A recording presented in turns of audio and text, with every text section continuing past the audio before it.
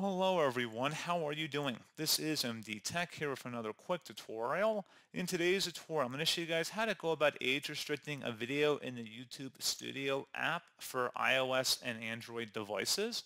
So this should hopefully be a pretty straightforward process here, guys. And without further ado, let's go ahead and jump straight into it.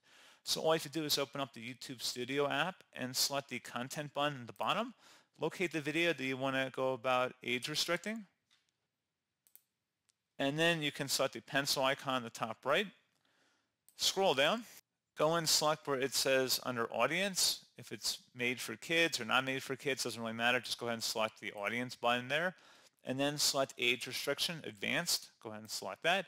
And then if you scroll down, if you want to restrict your video to an adult audience, you can select yes, restrict my video to viewers over 18, or no, don't restrict my video to viewers over 18. And then once you're done, you can click the back arrow, and you would need to select save at the top to save the change. And that is all you would have to do.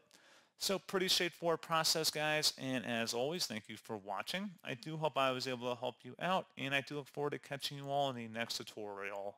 Goodbye.